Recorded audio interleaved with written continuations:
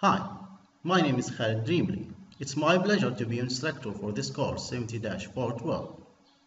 In this video, we will talk about Dhcp Scope and Superscope. Now that you're familiar with how to install the Dhcp server services, let's take a look at how to configure it. The first step in configuring your Dhcp server is to create a scope. Before a Dhcp server can provide clients with IP addresses, the server must be configured with a scope. A scope is a range of IP addresses that can be leased to Dhcp clients on a given subnet. For example, if you have multiple subnets, each with Dhcp clients, you have to create multiple scopes. In addition to IP addresses, a scope can also assign optional parameters to Dhcp clients, include IP address of DNS servers, Win servers, routers, and so on. Dhcp scope options like network ID, the network ID for the range of IP addresses like 192.168.1.0. Subnet mask, our subnet mask like 255.255.255.0. Network ID address range, the range of IP addresses that are available. Lease duration, the period of time that Dhcp server holds a leased IP addresses for a client before removing the lease. Router or default gateway, a Dhcp option that allows Dhcp client to access remote networks. A scope name, this is the name of our scope. This is for administrative purpose. Exclusion range, the range of IP addresses in the scope that is excluded from being leased. You can use the Dhcp console to create the Dhcp scope by using the new scope wizard. You can configure the scope name, starting and ending IP address, address exclusion, and other scope options such as DNS servers and like that. This is my Dhcp server. To create a new scope, click right in IP version 4.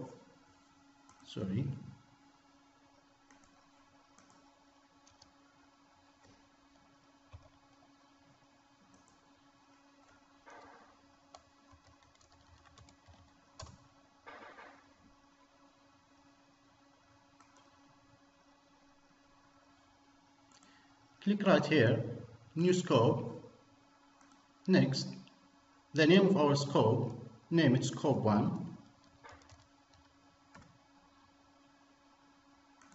Next, the start IP and end IP address 192.168.1.1 and end 1.50. 192.168.1.150. The subnet mask 255.255.255.0. Exclusion range, I will exclude the range from 192.168.1.1 to 192.168.1.10.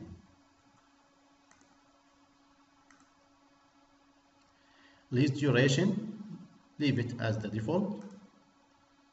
The Dhcp option, yes. And now the router, my default gateway is 192.168.1.2. This is my default gateway, my router. Domain name and DNS, this is my domain name, mynet.local, and this is my DNS server IP address 192.168.1.1. I haven't any one server, and yes, I want to activate this scope now.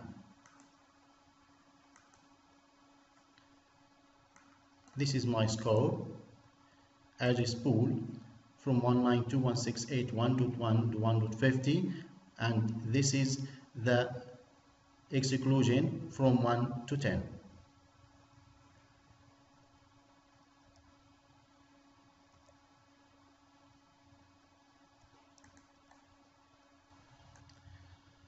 Superscope. A superscope is an administrative feature of the Dhcp server that can create and manage through the Dhcp console. Using a superscope, you can group multiple scopes as a single administrative entity.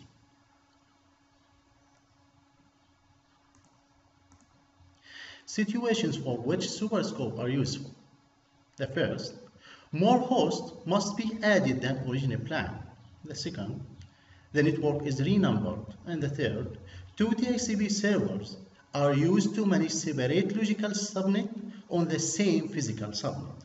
For example, your network is growing very fast, and a common problem about this assigning IP addresses, your DHCP server cannot list IPs to client anymore because there aren't any.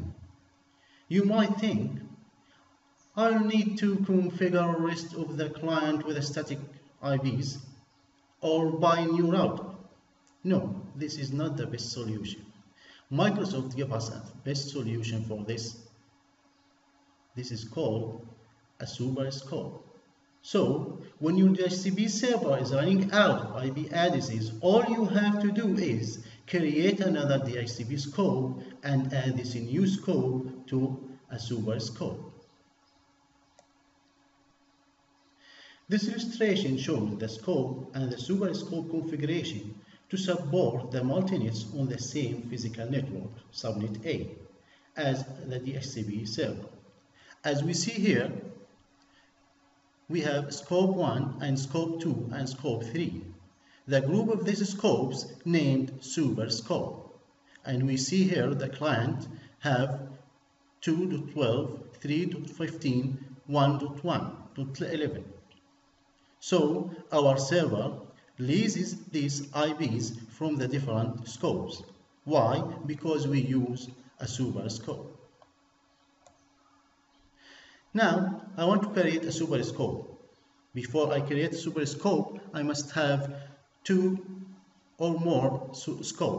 So, I want to create two additional scopes, scope 2 and scope 3, with IP address 192.168.2.1 and 192.168.3.1. After that, I'll configure a superscope.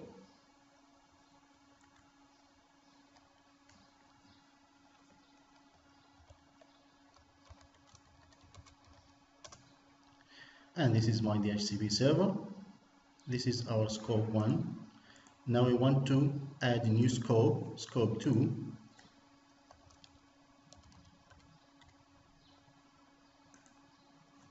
The first IP addresses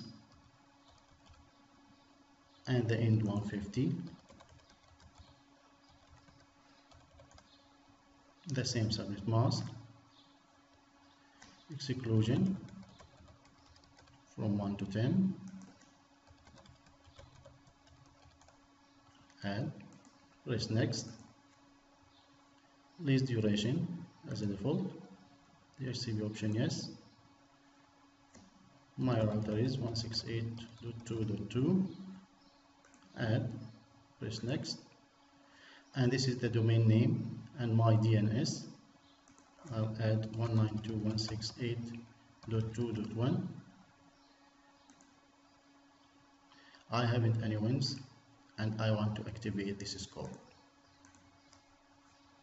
Create another scope for scope 3. Name it scope 3.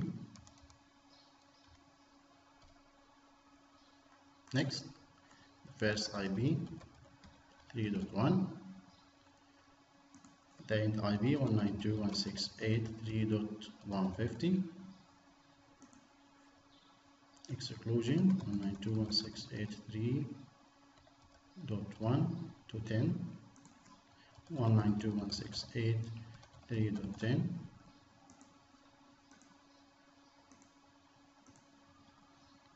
My router 192.168.3.2.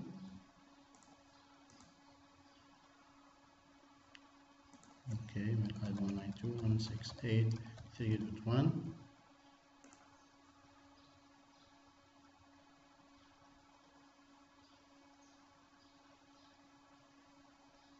Okay, we'll wait for validation.